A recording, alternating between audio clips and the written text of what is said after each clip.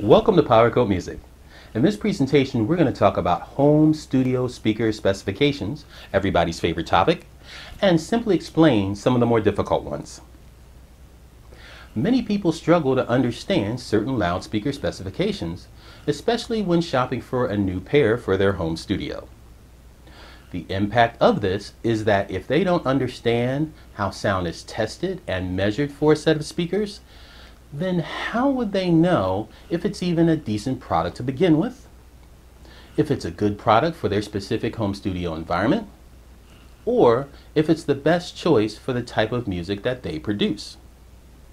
When it comes to analyzing and shopping for speakers, many folks listen to how speakers sound in a retail environment or over the internet, in a video. They may also take another's recommendation as to how a speaker sounds, and this can be good or bad depending upon the circumstances. Rarely are buyers able to listen to how a loudspeaker sound in their own home studio environments. That is before they make a purchase. Now, naturally, this is one of the more ideal ways to make this type of decision, but it's not the norm for most people, and it can be difficult to pull off. In this presentation, I'm going to try to explain in simple terms what some of the more confusing specifications actually mean and how they're derived. We'll also look at how to recognize variations between sound measurement processes. So, let's get started. There are two popular specifications that many pay the most attention to right out of the gate.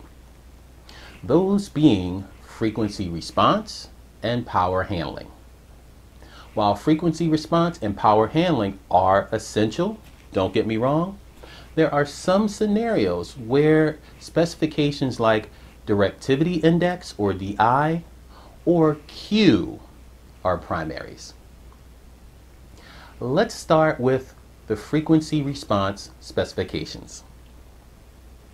The definition of frequency response is the dependence on signal frequency of the output-input ratio of an amplifier or other device. In this case, frequency refers to the rate at which a vibration occurs that constitutes a wave, either in sound waves or in radio waves and light, and is usually measured per second. The plus and minus tolerance at the end of a rating, which is expressed in decibels, is critical to understand. This is because the plus and minus tolerance indicates the loudspeaker should not have more than a variance of that assigned value. That is in the levels in between the listed frequency response range of a unit. Now here's a point of note. If the unit specifications do not have the plus and the minus tolerance at the end of the rating, then the frequency response numbers are worthless because the variation level is unknown. Some companies list the minus 10 decibel or low frequency down point. Now, this is regarded as the loudspeaker's functioning frequency range.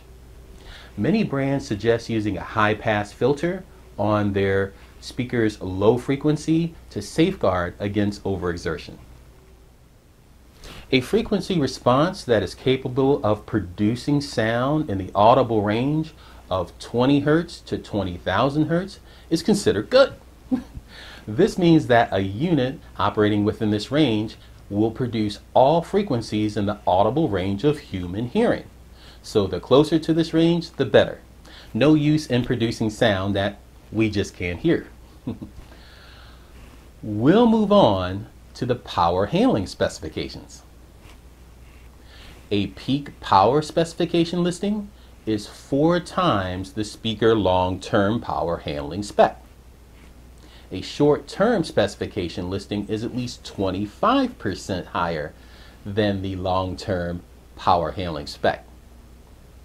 Long-term power handling can also be shown as continuous power handling. The EIA 426 and the AES standards are the main measurement systems used to calculate loudspeaker power handling. The EIA 426 consists of two test types. The first is the EIA 426A. This test uses white noise filtered with a 6 decibel octave high-pass filter at 40 Hertz and a 6 decibel low-pass filter at 318 Hertz. This is an 8-hour test on the speaker with a 6 decibel crest factor. The second test is the EIA 426B. Now this test is different because it uses pink noise and has a flat response from 50 Hertz to 2 kilohertz.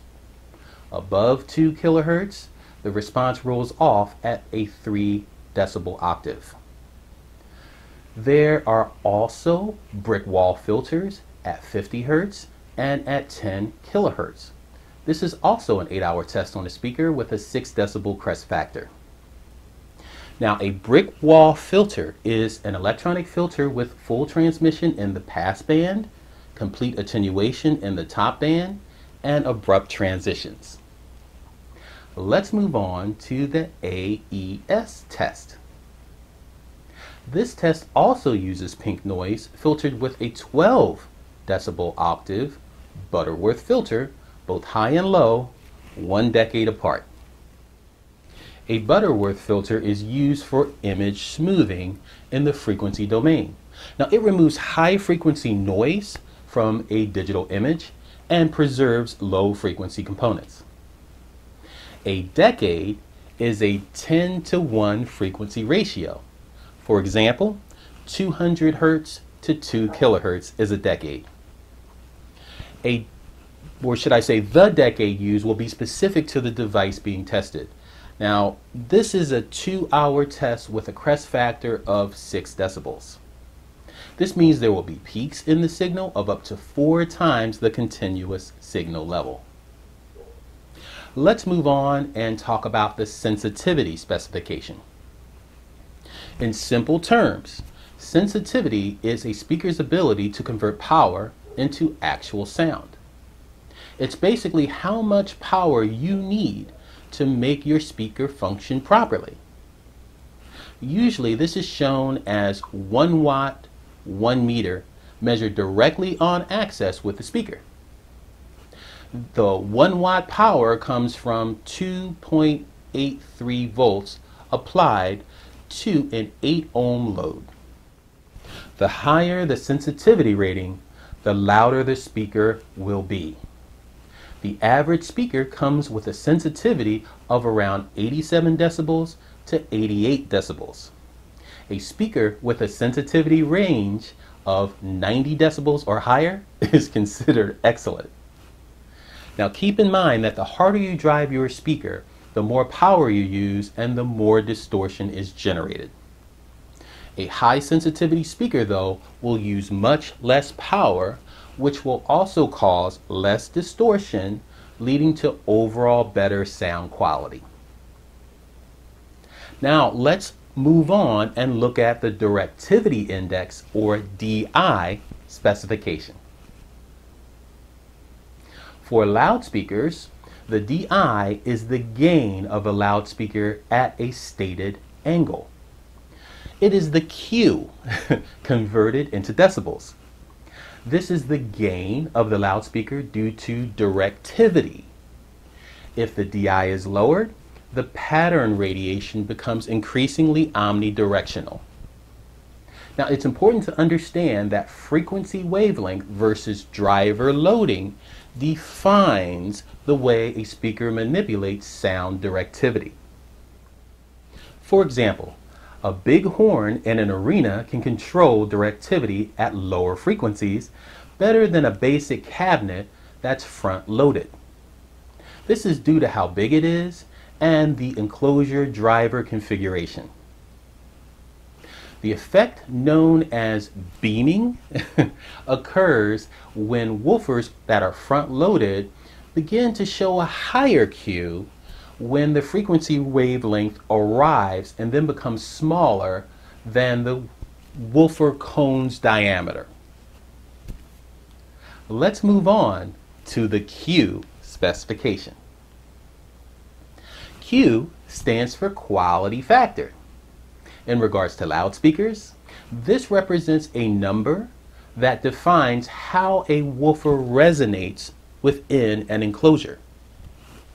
Woofers have their own resonating frequency that relates to sound pressure when they are mounted in a box. Now, woofers interact with the air enclosed within that space, right? Makes sense. Now, with this, a low Q will have a wider coverage area, and a high Q unit will have a more narrow coverage area. High Q units are generally used in areas with a lot of echo, when you need to keep sound focused on a listening area and off the reflective surfaces of the room.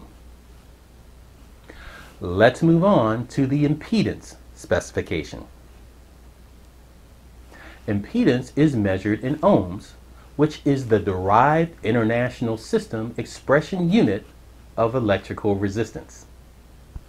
It affects a speaker's load on an amplifier. This is an important spec when matching speakers to amplifiers. Impedance is frequency dependent. This means that impedance is more than the electrical resistance measured by using an ohm meter at the input terminals of a speaker. Driver loading affects impedance. For a single driver, impedance is the sum of DC resistance, voice coil inductance, and motional impedance. Now, motional impedance includes inductance, resistance, and capacitance from the driver in motion. Woofers work the same way. For instance, a horn-loaded woofer will have a different impedance measurement than a front-loaded woofer. Now, keep in mind that a speaker's impedance rating is its average impedance. This means that the impedance curve will have peaks and valleys. With this, use caution when hooking multiple speakers to a single amp channel. The lower the impedance, the more efficiently it allows the electric signal, which is the music, to pass through the loudspeaker. For most folks, 6 ohm or 8 ohm speaker spec, or a 6 ohm or 8 ohm speaker spec, is considered normal. Well, that's a wrap. If you like this presentation, give it the thumbs up and click the subscribe button on your screen now to join our group.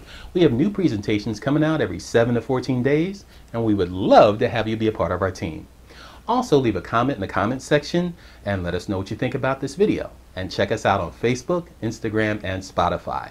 Also, while you're here, check out some of the other videos, listen to the music, let us know what you think about that too. Also, check out the playlist because they're designed just for you. Thank you so much for stopping by. We really appreciate it, and we look forward to seeing you soon.